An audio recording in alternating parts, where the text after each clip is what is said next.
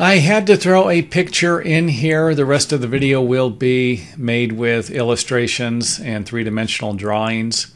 But I wanted to give you an idea of how a tree, we have a small palm tree here, a small palm tree. It just doesn't, I would imagine it's 12 inches in diameter and probably planted about 2 feet away from the retaining wall, and it's doing a number on the retaining wall. Just wanted to give you an idea of how much a tree or the roots of a tree can actually impact a retaining wall, especially a smaller retaining wall. This is probably about a 4 or 5 foot retaining wall. This is not what I'm going to be talking about in the video, but it is one of the only pictures I could find. So there it is.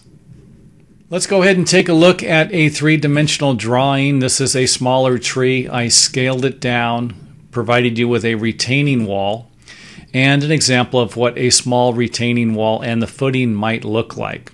This would be about a 2 foot tall retaining wall.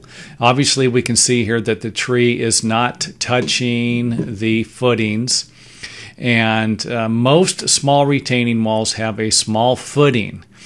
And the smaller the footing, the easier it's going to be for the tree to move the retaining wall when it feels like it. So again, smaller tree, same retaining wall.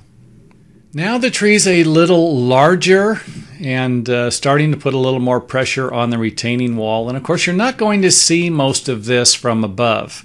You know, if you're going to do a little bit of digging in here, maybe you're going to plant some flowers or something like that, you might run into some roots. But if you don't have any idea what the roots can actually do, it's not going to be a concern of yours. But once we remove the soil, we can actually see where the roots are starting to go underneath the retaining wall. They can actually lift the retaining wall up.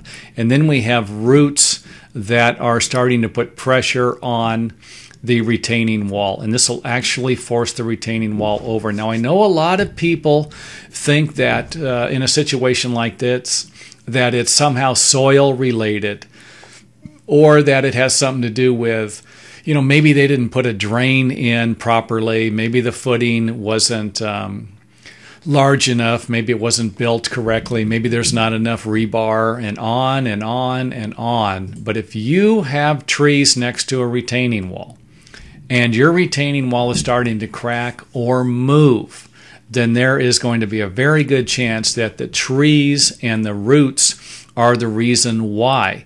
And the reason why I made this video was because someone asked me a question, and I don't think my answer was very brief, and I kind of thought, you know what, maybe they're going to need a little more help on this to give them a better idea of what's going on. So I hope this video helps.